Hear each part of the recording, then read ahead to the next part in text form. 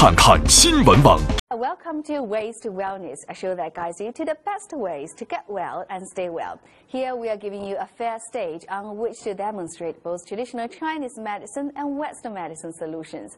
But if we just show you the different options, you are the one to decide which is the best treatment for you. Have you ever had the trouble concentrating on work due to lack of energy after a sleepless night? Don't worry. Today we'll talk about insomnia, and we have doctors to provide you some tips on how to deal with the problem. And the increasing number of people are suffering from insomnia in this fast developing society. According to data published by the Sleep Disorder Study Institute of Shanghai Hospital of Traditional Chinese Medicine in 2010, around 38% of adults are victims of this restless condition. This means more than 7 million people have difficulties falling asleep from a total 19 million residents in Shanghai. Insomnia causes a huge amount of damage to the body. According to research in 2013 from the Insomnia and Depression Study Center of Shanghai Hospital affiliated to Nanjing Institute of Politics, the chances for people who suffer from insomnia to develop constipation, high blood pressure, cardiovascular disease, diabetes, stomach and intestinal disease, sexual dysfunction, and cerebral neurasthenia are 3 times higher than those who don't. Before we discuss further about insomnia, let me introduce to you our patient and doctors of today. Our patient is Da Tong. Welcome, Da Tong, to the studio. Thank you. Nice to be here. Yeah, I just haven't been sleeping well recently. For the last couple of months, I've been having a hard time falling asleep. When I do fall asleep, I don't sleep. I don't get any deep sleep, and I dream a lot and wake up early, and just very exhausted during the day, very tired, and which doesn't help because I started a new position a couple months ago, and my responsibility has increased. A lot of stuff on my plate, so I really need to be physically and mentally sharper. But unfortunately, because lack of sleep, everything's much more sluggish, and also I get more irritable, and I just feel I'm not in good shape to do what I'm capable of doing, and really start to affect my work and outside work as well. And I think a lot of it's because I just haven't been able to rest well. So hopefully I can have this problem figured out and resolved soon, otherwise it's going to really affect my work and my life. Let's meet our doctors. Dr. Qu Lifang is a doctor of traditional Chinese medicine. Dr. Steve Xu is of Western medicine. Qu Lifang is professor at the Shanghai University of Traditional Chinese Medicine and chief physician at the Shuguang Hospital affiliated to the university. She's good at using TCM, acupuncture, and psychological therapy to treat various emotional mental disorders and mental diseases.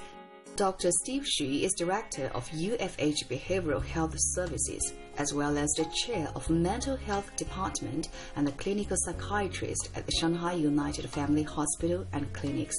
He graduated from Harvard University and completed his psychiatry residency at the world-renowned Cleveland Clinic in the United States. 大同先生，你这个失眠的不是很严重，中医望闻问切，我一看你这个神态，不是很严重的失眠。就算是失眠，你也不用太担心。就是据统计哈，大概有20%左右的失眠患者，他是假性失眠。 他自己实际上睡眠没有那么糟糕，但他想象的很糟糕。我的病人有很多也是这样，他就说：“哎，徐生，我可担心，一大晚我就愁啊，我今晚怎么睡啊？怎么睡？就变成一个睡眠焦虑了。他就给自己暗示一个睡不着怎么办？睡不着怎么办？结果就越来越睡不好。偶然一次失眠，没有什么问题的。我这个年龄，我大概每隔2个星期就1天会测一次眠，但是我就是不吃安眠药。我今天不睡。” 我就看电视看到3、4点钟，然后我第2天他就会睡了，就相信自己身体进化过程中有很强的一种自我平衡和调整的能力，就不要过早的去依赖药物，包括中西药物。所以就是失眠的一开始的话，我们要屏住，先不要去吃药，对不对？这是我们的一个首选的一个。特别是越年轻越不要吃。如果你让中医给你出主意，那我代表我个人的观点，你第一个你就得 回归正常的睡眠习惯，就是我们强调一个子时阴阳交，就是晚上的11点到1点，这个叫子时，就这2个时间段，人是一定要睡觉的。如果你这个时候不睡哈，长期不睡，它就叫阴阳不平衡了，然后天人不合一了，最后你的身体就全部都乱，就生物钟都全乱了。I can't be laying in bed for hours. I really fall asleep when body is totally exhausted. I can't stay up anymore. That's when I just fall asleep. So now I just go to bed when I feel tired. If I go to bed like certain time, like 10 o'clock, I'll be laying, tossing, turning, probably for at least a couple hours. 那么你就睡前准备的好一点了，不做兴奋的事情，对不对？不去唱歌，不去喝酒，不去喝咖啡。中医有很多安眠的穴位的，我们最常用就是心经这个穴位。心经，我们叫做掌横纹。你看，你们每个手有个掌横纹嘛，哈，掌横纹下面，然后你摸到一个，你手这个姿势，你摸到一个筋，啊，有个筋，有个筋，然后筋内侧掌横纹下面你就按，筋的内侧。我们叫大筋内侧掌横纹下面，这就是神纹。两边都有啊。Okay, both hands. 男左女右嘛，男左女右，你男的就多按左，女的多按右。要想睡觉的时候，你就可以在这里。如果想增强那个针感啊，我们可以两边对起来，用指甲去掐，这样的那个针感就会强一些。首先心经的弯曲，你可以看到你这有3条掌横纹，如果3条你就取中间这一条，然后你可以摸到这有一个筋。就是这个大筋内侧，手背的这个尺侧，这个掌横纹的这个下边这里，你可以按。你有什么感觉 I can feel it. It's like pain. 你自己试一下，你自己找一下。Right here. 对，可以用指甲直接去按。Oh, okay. 很好，没有任何副作用。你可以持续按个3-5分钟，再换到这个手再按，直至按到你睡觉为止。一定会睡觉的。这是神门，是安神的第一要穴。我觉得这个穴位呢还是很好找，一找就找到，而且就按下去很快就有感觉。刚刚那个 Steve 也说了，哎呀，一按下去就好酸好酸。得气了吗？哦，叫中医叫得气。你必须按的有感觉，否则没效的。那么徐医生能不能再介绍一个穴位？可以啊，还有一个叫安眠穴，这是一个叫经外奇穴，就在你这个耳朵哈，耳垂。你把耳朵按下去，耳垂的接住的那个下面。Can you show me where it's at? So I'm having a hard time finding the location. Can you make sure that 我帮你，我帮你找这个准穴位哈，经外安眠穴。你这个耳垂要把它按下来，耳垂下面这个地方，就是这个安眠穴了。哦 ，OK。有反应哈 Yeah, right here. 反正你要想这个刺激强，就用指甲盖那个地方，不要抠破了，很多人会抠破的。指甲盖比较硬嘛，光是用手的话，这个力道就不够，要用的指甲盖，力道就会大一点。找到了吧 ？It's a fingernail, yeah, not a feel. 你可以今晚回去就试一试。Okay, I will try that. 那这样的话要按摩多久呢？可长可短了，看你习惯了。有人按着按着可能想睡了你就睡了，他按着按着。5分钟、3分钟、10分钟，它就有睡意了，就来了。这么快吗？就可以，有可能的。Is it on both sides or just one side? 两边，这都两边的。神门只能一个一个的做，但是交替嘛，这边按个3-5分钟，这边按3-5分钟。但是这个安眠穴是可以两个一起的。Steve, can you also offer some treatment to Datong and our audience? Sure. I think that if you change lifestyle, and it would help improve your sleepiness, not only the duration of the sleep. And the length of time you sleep, but also the quality of sleep. A simple example, for instance, one of the things you keep you physically active. And I know we are all busy, but if you keep you physically active, exercise on a regular basis, and my personal experiences, it really helped me sleep. And number 2, what we call sleep hygiene. Keep a sleep hygiene, which is very simple, easy to implement. For instance, one of the things you really associate your sleep with your bedroom. So basically, the bedroom is only exclusive for sleep. You associate those things. It's not, but because of the, as you mentioned, the life pace gets very fast. People still sending email while they're lying down in the bedroom, and they're still actively thinking before they go to bed. So and then also the regular time you go to bed. Let's say a set 10 o'clock or 9 o'clock or 11 o'clock. Trying to keep your life schedule as regular, as routine as possible, right? Then that won't disturb your what's called internal biological rhythm, what you call it in the common term. And also including the change of the things you drinking, you smoke, you know, and nicotine and alcohol and and caffeine we mentioned before, right? It's lifestyle change, and also the third category is this, you know, the stress management, in which you can say related to the lifestyle change, but I think it's more specific stress management, and we all know we are all having stress in life nowadays, and so. My feelings, yes, all the things can help, but if you don't try and underlying source, like in this case, what actually caused him feeling stress, how he coped with this, what his perceptions about the stress, it's very important, right? And the stress is a very subjective concept. The same stressor to one person can feel very stressful, to the other person can be no problem. So I think it's also needs to be addressed. And you have questions? So if I understand correctly, insomnia is not a disease, it's just a symptom. Absolutely. Okay. Absolutely. What he say, insomnia is a symptom to us. I don't know the traditional Chinese medicine. But what you can say, if the real, genuine, primary insomnia, maybe that's the disease.